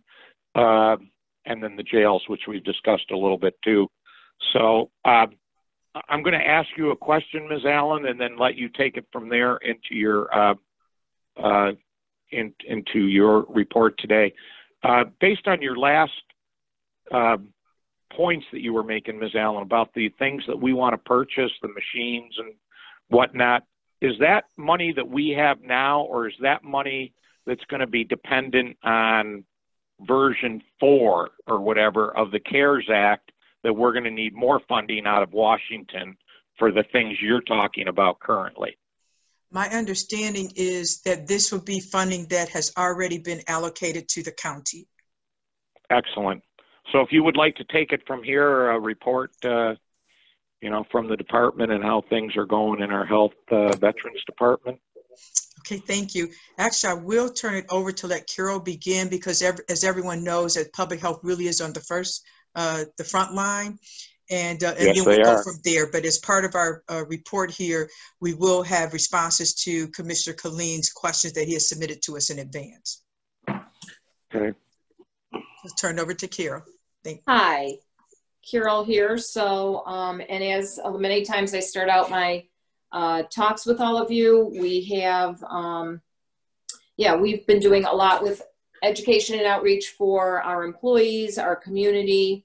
You know, we're going into this next phase. You know, before we talked about what is COVID-19, how do you protect yourself? Then, you know, it came and everyone was staying home. Now, as you said, you know, we're segueing into this whole, you know, it's still here within our community. What do you need to do to, you know, protect yourself, especially, you know, even like around first our own Wayne County departments. And we have created a very nice like catalog of different frequently asked questions, brochures, posters, where our envision is for the departments to be able to order those things, and we'll be able to print them and then, you know, supply them back out to the departments, because every department has its own, you know, areas where employees are, you know, if it's bulletin boards or walkways that, you know, so we'll be able to get that message out, that good, consistent message for everyone on, you know, just where we're at with COVID-19 and then moving forward into this next phase. And with that, then, as much of the media and all has been talking about are those case investigations. As I've said before, we have a very large, robust, well-trained staff at the Public Health Division. We also have assistance on conducting case investigations from the State Department of Health and Human Services Department. And I'm proud to say that Wayne County was chosen as a beta test site for new software, so that it has been allowing us to contact those close contacts much quicker. And that helps then, if you're a close contact being contacted by a public health nurse, you need to self-quarantine and stay, you know, at home for 14 days and be monitored. So, you know, again, that is all part of stopping this, you know, identifying the positive patients and then residents, and then getting anyone who was in close contact into that self-quarantine so that the spread, you know, is contained. And as we've been talking about, you know, then with Wayne County employees, and we really have gotten a very good system set up, as, you know, Janelle talked about all of the testing with Wayne County employees. Well, we do have Wayne County employees who, if they have tested positive, then where they live, the public health nurse of the county where they reside is technically in charge of the case investigation. But we've developed a very good system where then managers will contact myself or my communicable disease staff, and then we are, okay, that employee and who are the close contacts at work, and we're able to reach out directly to them. If a coworker was a close contact of someone who is positive, then we are able to get them into self quarantine much faster with this whole system. It has been working very well.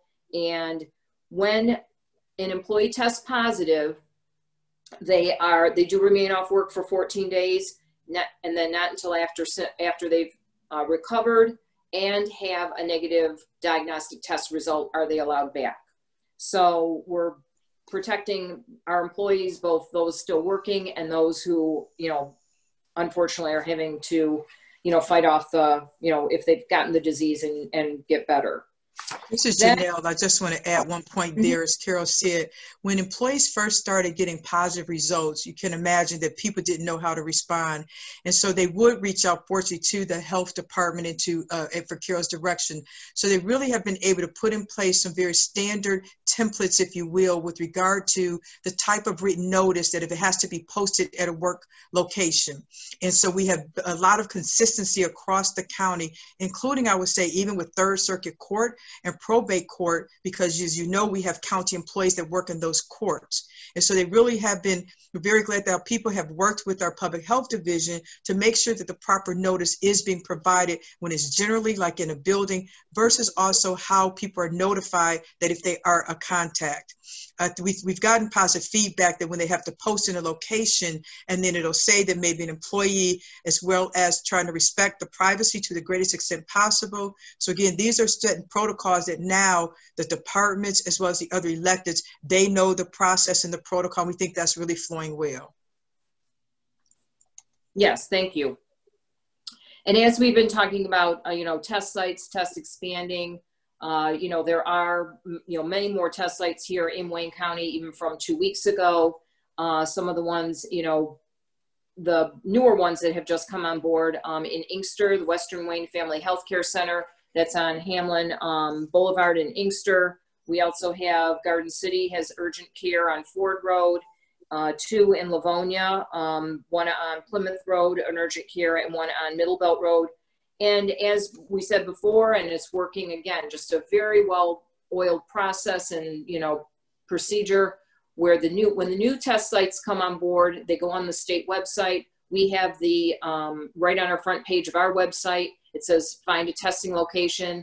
It's easy to, you know, click on there. I mean, that's where I go to find new test locations. And then all of the requirements, if it's appointment only, what days of the week, what insurance, if it's free, all of the information about that test site is being maintained and kept updated on that state portal. And, you know, it really is, again, a very well-oiled, you know, running machine. So that part has been, you know, very exciting to see more test sites. And I'm very excited also to be having a test site there right at the Maine Health Department building. Then to segue into our long-term care facilities and the monitoring compliance checks that we are doing. Yes, back in March we started, or no, I'm sorry, end of April, we started doing those compliance monitorings. I can say as of today, we have conducted over 50 site visits. Many of the common challenges, as Tad Sturdivant talked about earlier, you know, are gowns. You know, gowns are just, they are not available in, you know, they're in short supply across the country. So, you know, we do try to make sure those, you know, needs are known, but that one is a real tough challenge right now for, you know, even for us trying to help nursing homes get especially gowns for personal protective equipment. Some nursing homes have indicated that part of their challenge is retaining staff, but not too many on that, I can say. And we have been asking everyone if they're conducting testing, if they need help with testing, the test kits. So that has been a way where then we've been able to, as you know, has been expressed by Janelle even, you know, we're out there working on getting our own testing, helping long-term care facilities get testing. I myself have worked with long-term care facilities and being able to partner them up with independent third-party, you know, reference labs for testing.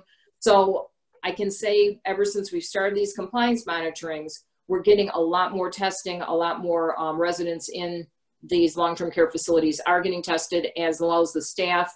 And I think that's making a very good difference in, you know, getting our handle around where are the COVID-19 positives and the infections, and then containing them. We also are still continuing with the governor's orders. We do get complaints on businesses, and we are doing random unannounced site visits at different businesses.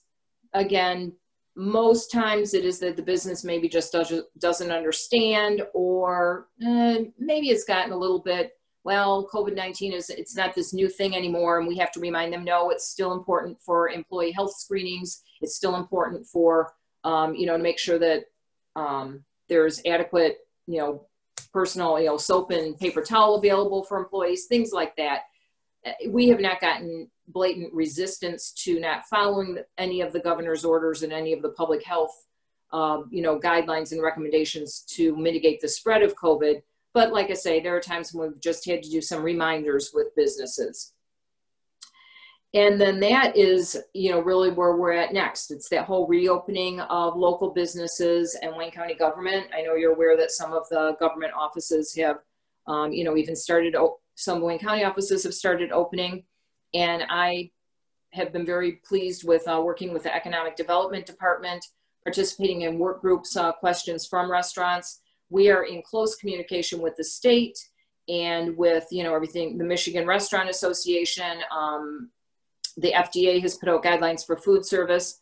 And a big part of this is not so much what does that business type do, but instead creating an atmosphere and of what can we do to maintain a safe workplace? What can we do for our employees to feel safe to go back to work? And then what do we need to do to make customers feel safe to come in?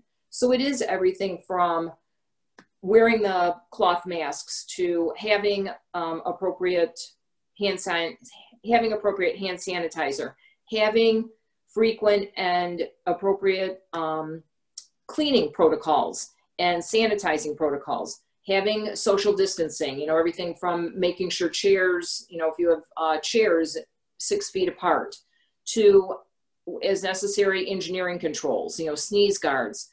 In my personal opinion, I think the day of a walk-up salad bar, you know, we might not ever see those again. You know, there are certain things that will be changing permanently because of this pandemic, and it's getting everyone just very aware of, you know, how important it is to stop the spread of a communicable disease. About vaccination, there's been some, you know, I think in the media and news talking about, you know, development of a vaccination. We are, you know, obviously staying on top of that as, you know, from the state, from the federal government down to the state. And with that in anticipation, we are doing a full inventory of what supplies we will need when the vaccines come, for us to be able to do those countywide point of dispensing vaccine clinics. We have approximately 17 locations around the county that are point of dispensing where people actually go to have the vaccine. And then we have over 60 locations that are considered closed pod. And what that means is that we have an agreement with a business or with a municipality where they have already told us, this is how many employees we have and this is how many family members all of those employees have. We will send a representative from our you know, agency to the warehouse, pick up that many doses of vaccine. We then will be able to administer it to that group of that closed pod. So that's another very effective mechanism to use to get vaccine distributed out in a short amount of time to our community once that vaccine, you know, comes available. Some of the other public health division programs, just a quick update. I'm going to tell you, WIC, as I said 2 weeks ago, our WIC program is going strong. WIC recipients are receiving benefits. They are all receiving those remotely. And the state has determined that the WIC program will continue as that, you know, almost like a telemedicine, telehealth, you know, for benefits there. We will not have WIC programs in person through the end of the year is what we're told, which, like I say, the system has been working well. And, you know, again, we've got all of that down, all of the staff are trained, and and I think the clients are enjoying not having to try to come out, you know, of their homes when we're all being told to stay at home. And I will end this with, then we are also making plans though for the public health clinic there to open on Monday, May 18th. So with the, the testing will be starting, and then we'll also be having the immunizations and the sexually transmitted disease and HIV appointments. So I think that is all I have. Thank you, Ms. Osterberry. Ms. Allen, do you have anything to add to that? No, I do not. All right. Well, I bet you're going to have a question or two here. Yeah. Okay. Go ahead. I was going to say we did have Jennifer Caruso, the Clinical Services Director, who had presentation, but I believe everything she was going to address has been already addressed through the FQAC questions and the inmate population, so we're all available for questions. There we go. No, let's cover everything 6 times. So I will go to the Vice Chair of the committee. Are you ready, Commissioner Baker McCormick? Thank you, Mr. Chair. I have no questions. All righty. Then we'll go around to Commissioner Anderson. I'm good. I appreciate all the information. I appreciate what you're all doing.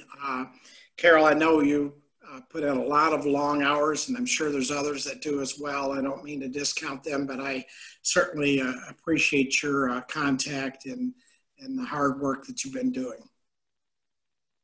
Thank you, Commissioner Anderson. I appreciate that. Thank you, Commissioner. Commissioner Dodd. Thank you, Mr. Chair. Thank you so much for the very detailed update on everything. I have no questions. All righty. Thank you, Commissioner Marecki. Thank you, Mr. Chair, and thank you everyone for the update. Oh shoot, my dogs are going to start barking. Okay, I'm trying to get this in. Pick the right time. Pick the right time. They haven't barked through the whole meeting. My question is, I just need this for clarification. Is it the state that made this, this, I don't know what it would be called, where people are leaving the nursing homes with COVID, going to the hospital, they're coming back, and they're being placed in certain nursing homes. And some of these nursing homes haven't even had a case of COVID to begin with. Is that all under state directive that that's happening? Yes, I can address that. Those are, yeah, they're called, I think, regional hubs. And yes, that has been all through the state. We've been notified of those locations, but we were not, we were not part of those decisions. Okay, and are they all at nursing homes right now? Or if they put them into any of these centers, like I know TCF is going to be, I think, disbanded, I thought I heard. Yes, but, yes, TCF is closing down.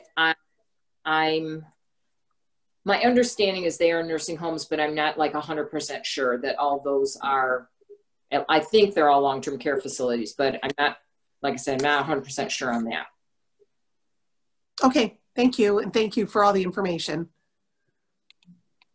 Thank you, Commissioner. I just have a few questions here. But I'll also say to my committee members, for our next committee meeting, I am planning on doing updates again. I'm of the personal belief that good information out there is a salve to help lower the rate of concern if people know what's going on. And the more we can tell the public, we can lower some of that concern. I'm going to, Ms. Osterberry, the question of testing has come up. Can you, from your professional background, the concern I have is that we're rushing things too quickly and getting them out on the market. Canada canceled a contract they had for their nationwide testing because there were so many, it was either false positives or false negatives, and they had to start all over again. Professionally, as their health officer, can you make some comment as to how good the vital testing is? How good are the instruments we have to actually do that now? Yes, the research I've done on it, and whenever we're looking at testing, I always go to the FDA website and then look for the certification of that test methodology and the manufacturer of that testing machine. So that is the reliable source, and everything is available online. And I hear what you're saying about how quickly, you know, some of these different, you know, testing, you know, methods have been coming on, you know, have been coming out. But anything that we, you know, would recommend anyone is always been certified by the FDA. Okay, yeah, because it's not good to put something out then have to pull it back, and that doesn't give the public confidence. I'm also going to raise the question of vaccines with you. We're still a ways away from that. And given how we deliver vaccines in this country, it's more than likely going to be a hypodermic injection. And we don't know yet whether that's going to be a single injection or if it's going to be something like the shingles vaccination where you got to come back 3 weeks later. In Ms. Osterberry, and all the talk that you're having with your colleagues and information you're getting, is anybody at all in this country thinking that 16 months from now we're going to need 600 million hypodermics so we can actually deliver this stuff to people? Not just have the vaccine in vials, but actually be able to administer it? Is there any talk of that at all?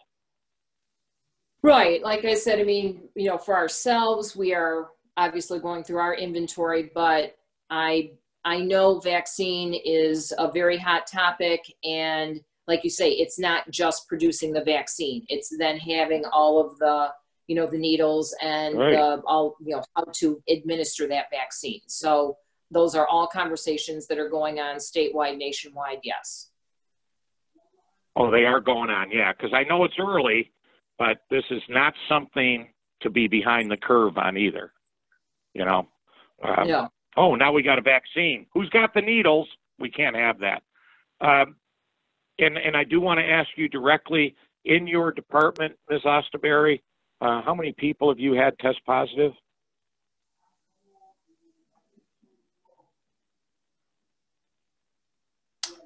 I can say for the health department, I was aware of 2 employees. Just 2, huh? Okay. And you have a total of how many employees in your department? Oh, my department, we have about 150. So you have 2 out of there. Is anybody, are people, do you have people at home too that may have been exposed, but they have to do their 2 weeks at home? Do you have folks like that too? Not that I am aware of, Okay. but realize well, you would that, know, you'd have them. right. But also realize that, you know, we really have been working remotely when the governor's orders, you know, went down, you know, for stay home, stay safe. As I said, the WIC employees have not been in the office and have not seen clients for weeks. So, you know, for our department, while we are there on the front lines and you know, still providing those direct services, we were really, for those programs, we were able to quickly turn it, you know, so that people are working from home, myself included. Yeah. I mean, you know, so that you know, we had a lot of, in a way, right. It kept us home. We provided services, we learned how to Zoom, we did all of this. And yeah, I think that really. Well, as we know, for all sorts of public servants, elected officials, people in your department, you probably do have some people out in the field. For people that are in public service right now, because we are expected to be, you know, continue to carry on and do our jobs, are at a little higher risk, as we all are familiar with, of people that we know in government. So, okay. Thank you, well, Carol. You know, thank you for what you're doing. Yep. Go ahead. Thank you. Mr. Chairman? Yeah, I was going to ask one more time if anybody has any questions. Mr. Anderson? Thank you. I did want to follow up on a question I think that was asked by one of the commissioners about the direction are people being shifted to from nursing homes to either long-term care or whatever that had been found to have COVID. Could you, Carol, provide us with a list of those sites that they're being sent to? I think there might have been some concern that they were being directed maybe disproportionately to some areas. And I guess I would be concerned as to whether or not they're being put into a population of disabled seniors that are in one of those facilities that are COVID free. And I'm sure there's precautions that are made to keep those patients separated. But I just wanted to ask if you have a list. I think you mentioned you had a list of those around the Southeast Michigan area. If you could forward those to us. Absolutely. All right, thank you. Well, and again, I'm going to go back to what I was saying at the beginning. Any of this information that you have, if you could just send it to 15 commissioners, PDF or Word, and a social media file, so that this information can get out to the public. I think the more information, the better. Before we wrap this up, Commissioner Baker McCormick, do you have any questions? Mr. Chairman, this is Commissioner Baidoun. I raised my hand over half an hour ago, and I was just waiting. But dude, I'm on the phone. I can't see you raising your hand. So just hang on, Commissioner Baidoun. We are going to get to everybody's questions, because I know I got Commissioner Scott out there and Commissioner Hayes. Let me go one more time to committee members. Do you have anything additional, Commissioner Baker McCormick? Yes. To Carol, just want to thank you for all of your hard work and efforts. And just a point of clarification about mental health capacities in Wayne County. We're going to have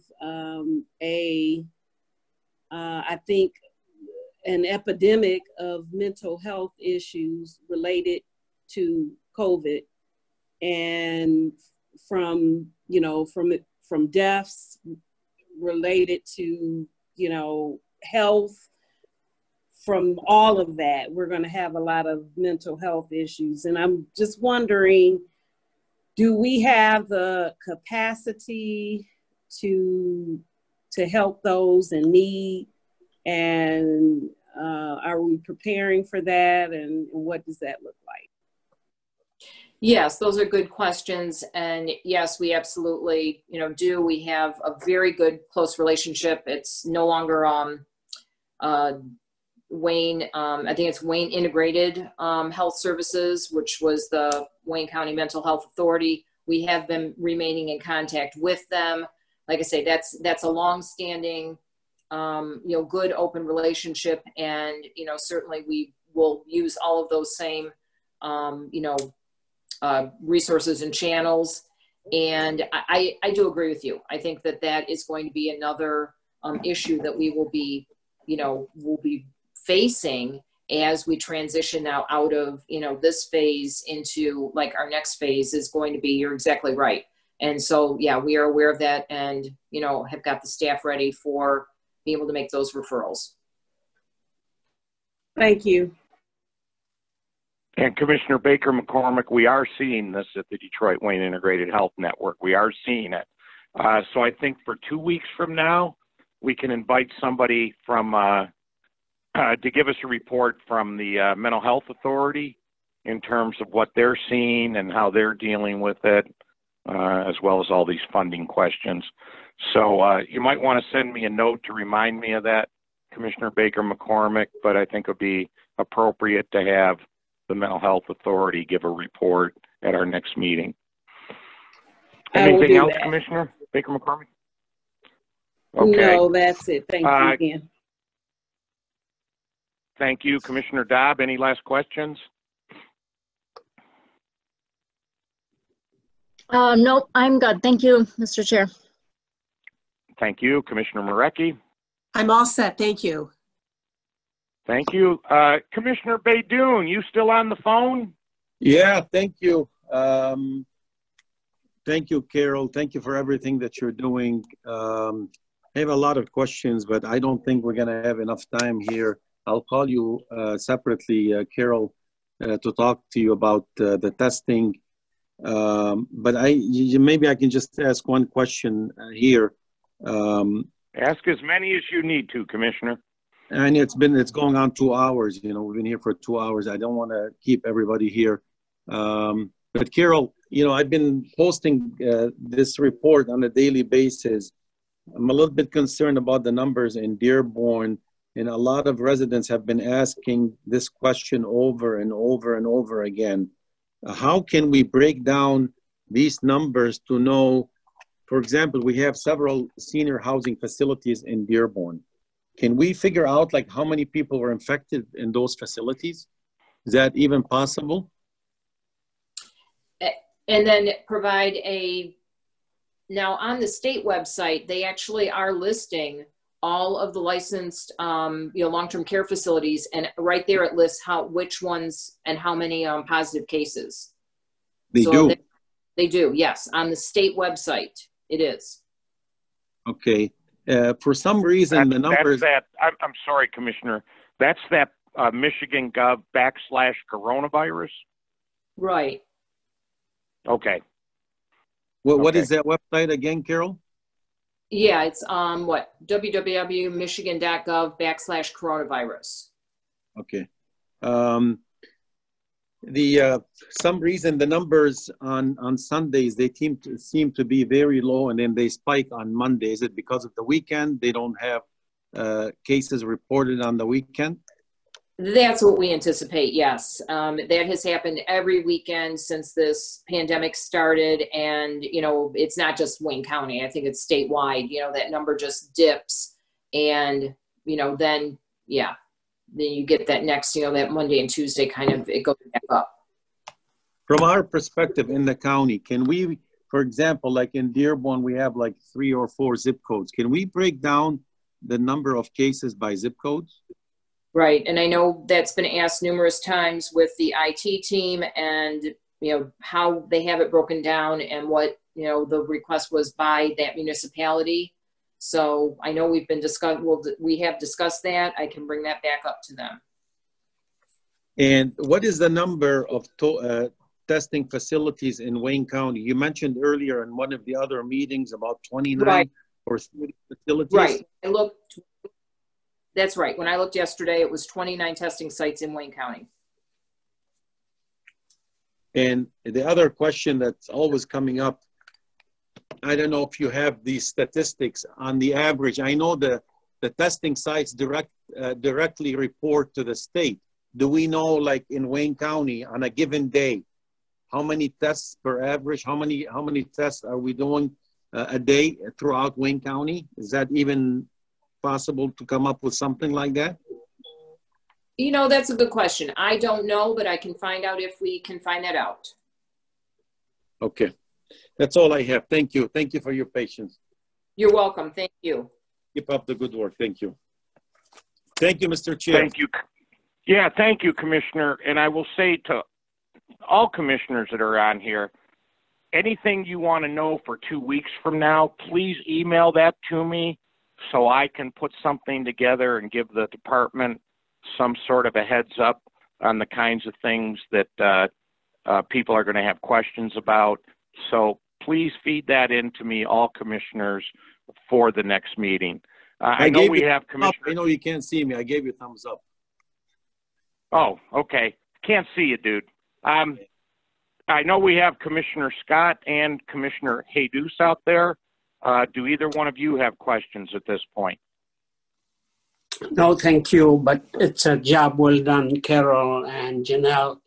Really, today we went through a lot of good information. I'm glad I have the chance to listen to all of you and see Tom coaches and many other friends doing well. So, I'm looking forward to the next meeting to hear something about the mental health. Thank you. Okay. All right. Yeah. In the credits for this, we listed Mr. Coaches as a special guest star. Haven't seen him in a while. Commissioner Scott, are you still there? Do you have questions?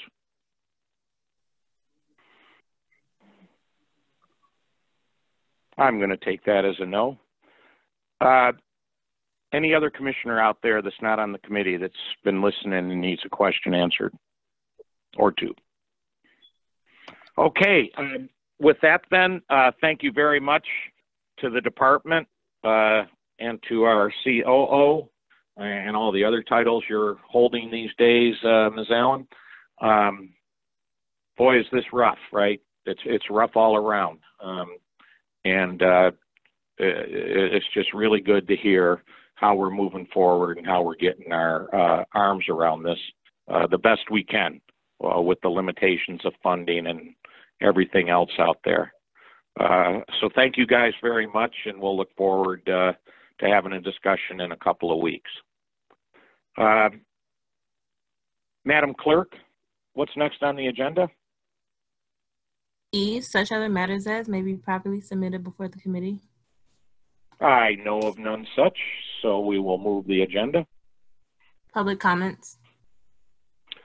Okay. Who's keeping track? Do we have anybody that has emailed or phoned in or whatever for public comment? Whoever's tracking that?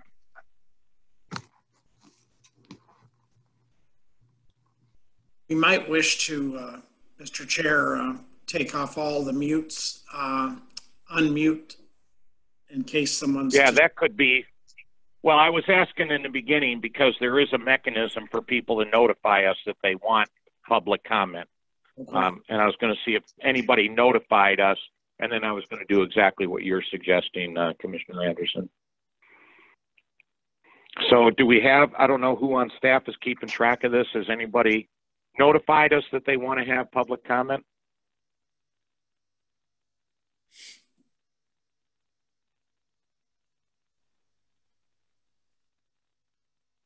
I'm going to take that as a, yeah, it sounds like a no to me. Can we unmute everybody that's on the phone to see if there's... Yes, I'm going to unmute all right. I'm sorry? I said I'm going to unmute everybody right now. Okay. 915-1759. Okay, that's an unmute. 13-1977. Okay, hello folks, we unmuted all of you so we can hear everything you're saying. This is going to be almost impossible. Oh, okay, gotcha.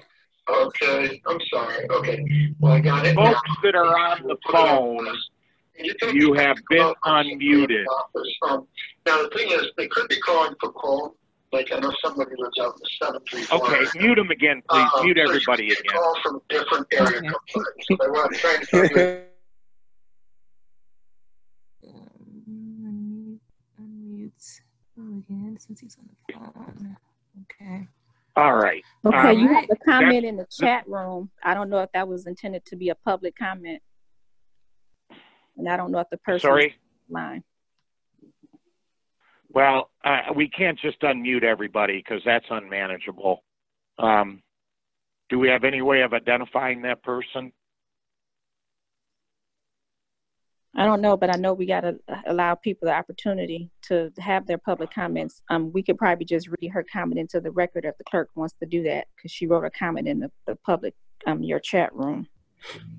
Okay, that would be good. Yes, and I do want to provide the opportunity, but you heard it when we unmuted, right? A lot of people are not listening out there, and there's just no way that we can have a conversation. So if staff could read the public comment that came to us.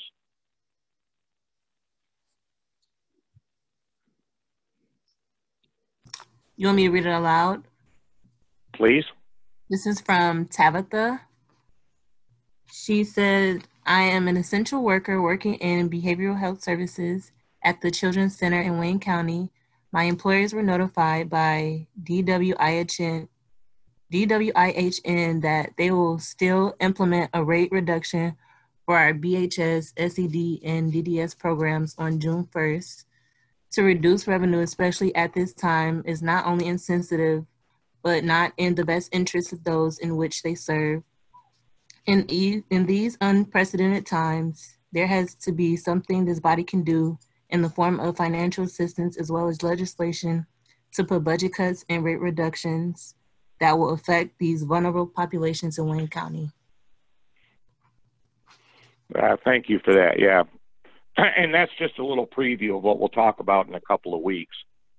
Just like the county is suffering funding issues, the mental health funding in the state is, well, it is insane how it's going. So we'll get more of a snootful of that 2 weeks from today, so people understand more. Was there anybody else that wrote a comment in? Looks like she was the only person that wrote something in the chat. Okay.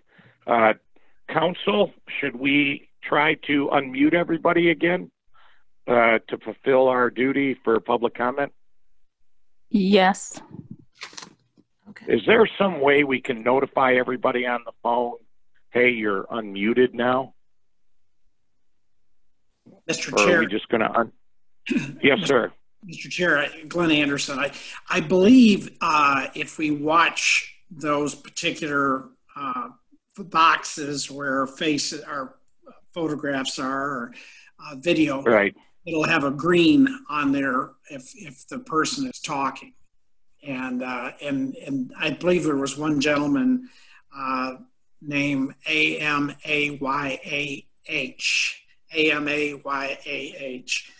who was where all that sound was coming from, I think. And it could just maybe mute that one. Okay. Well, let's give it, I guess, you know, what council says, I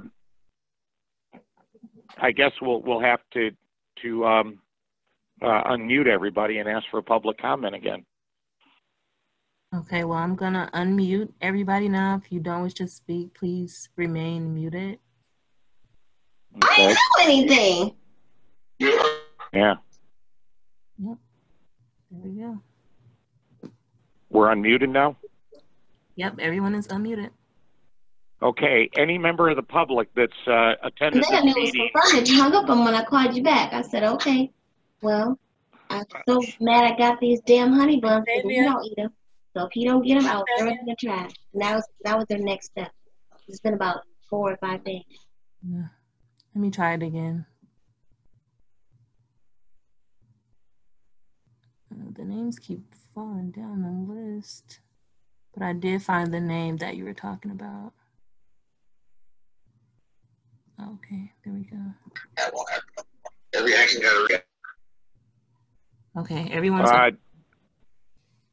all right, I'm asking for public comment from anybody from the public that would like to comment to the Health and Human Services Committee of the Wayne County Commission. Is there anybody that would like to chime in for public comment?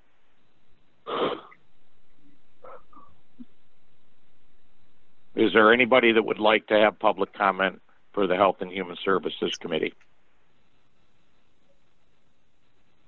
I'll make one last call for that. Anybody would like to have public comment for Health and Human Service Committee of the Wayne County Commission? All right, if we can put the mute back on, and Madam Clerk, what's next on the agenda?